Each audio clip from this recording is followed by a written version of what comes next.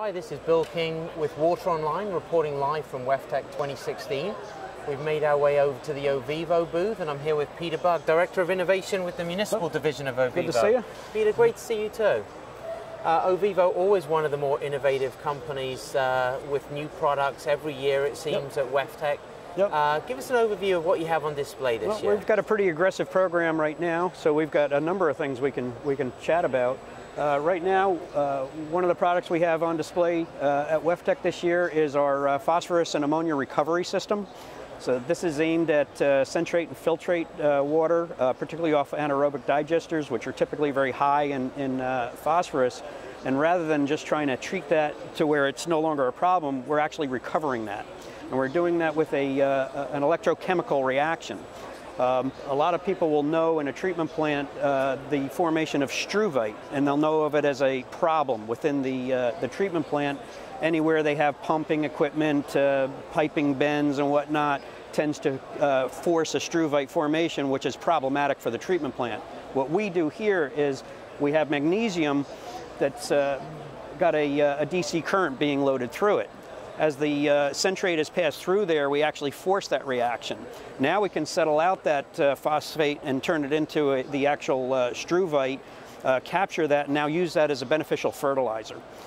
We can continue to drive up the pH depending on how we control the electric load on the magnesium, and we can also separate out the ammonia, and then we can get ammonia in the form of gas coming off the system, which we can also capture and use as a beneficial reuse product. So that's what we're doing here. We're very excited about this. We're testing full scale in Heilbronn, Germany. We're getting very good results there. We're just about to set up our pilot in the US. So we'll have more information pretty much every day as time goes on. Is struvite a universal issue, like across the North America? It is. It is. As we've been contacting plants to find out the interest level in the product, we've had very few people that didn't say they had a struvite problem. So it's a constant problem. It costs the plants a tremendous amount of money to control. So we're very excited about being able to bring a product that not only helps them control that problem, but then gives them a resource that can be used beneficially instead of just wasting all the phosphorus back into landfills where it's really doing nobody any good. Yeah, I've heard a little bit about the economic benefits that are coming out of like capturing phosphorus, capturing ammonia. Mm-hmm. What are some of the ways that operators can actually use that or sell that? There's one of two ways. If they have interest in doing their own marketing of the product, they can press that into a granular form very easily. That's part of the system that we offer with the ePhos system, and then they can actually make it a sellable product themselves. If they have no interest in being involved in that, then we can take actually possession of the liquid form, and then we can take care of finding market resources for them and getting rid of that product. But again, still putting it to good use as opposed to being a wasted resource. What are some of the benefits of actually capturing the ammonia? The ammonia puts a large load back on the plant. Typically, the centrate would be recirculated back to the head of the plant. The ammonia requires a lot of oxygen to keep in control. So by not circulating that back to the plant, we can cut the oxygenation loading requirements of the plant down. So again, saving energy. So we're bringing the energy loads of the plant down. We're also then taking that resource and turning it again into a fertilizer, a useful product for benefiting our environment. All right, another new exciting product that we have is our BioLeNz product. This we're very excited about. We signed a contract with the supplier earlier this year.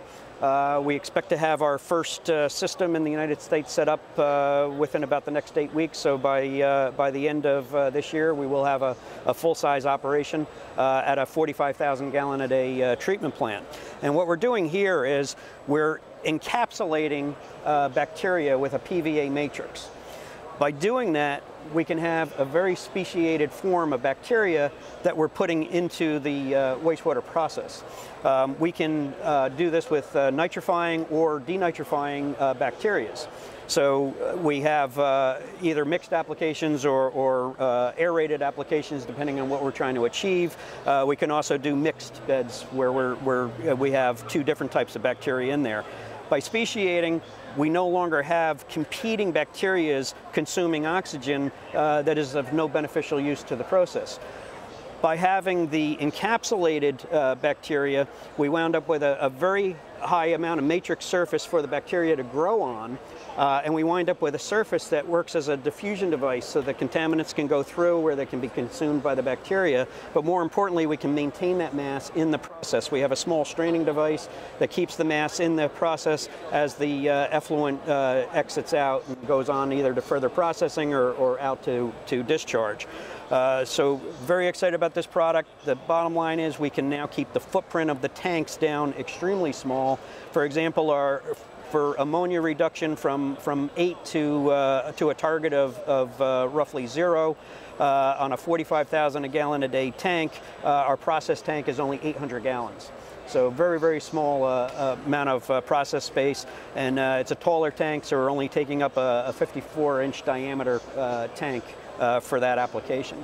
I was wondering if you could explain a little bit more the sort of competing nature of the bacteria that you mentioned there? In a normal wastewater process, the bacteria become natural, and we try to encourage the bacteria we want for either nitrification or denitrification by making the environment inviting to that particular bacteria. But we then wind up with some bacteria that are not either nitrifying or denitrifying. So as we're putting oxygen into the system, what's happening is some of that oxygen uptake is being taken by bacteria that's got no beneficial use for the process at hand. So by eliminating that and getting a very speciated bacteria, all our energy going into the oxygen feed system is being utilized for the beneficial use that we're looking for. And then you mentioned, you used the word encapsulation. Mm-hmm. So explain that a little bit more in terms of how this actual unit works. What we're doing is this is an actual plastic cell that actually goes around the bacteria. The bacteria is actually encapsulated inside this PVA matrix, So inside that we have a very porous structure. The bacteria can grow on that, but outside it looks like a contact lens, and that's actually where the name came from. Is just picture a contact lens, and inside we've got this bacterial mass that's doing what we want to do. So one of our other exciting new products is our algae-based method of sludge processing. What we're doing is most people that have looked at algae for use in water treatment and wastewater treatment applications have relied on algae that is a photosynthesis-based algae, meaning it requires sunlight. We're using a Phagotrophic algae that does not require sunlight. So we're able to put it in places that a lot of people would not be able to utilize algae. What we do is by adding the algae to a sludge prior to digestion, and we can use it for anaerobic digestion or aerobic digestion, we can greatly reduce the time to meet Class B biosolids. And for example, we ran a pilot test at Canton, Ohio.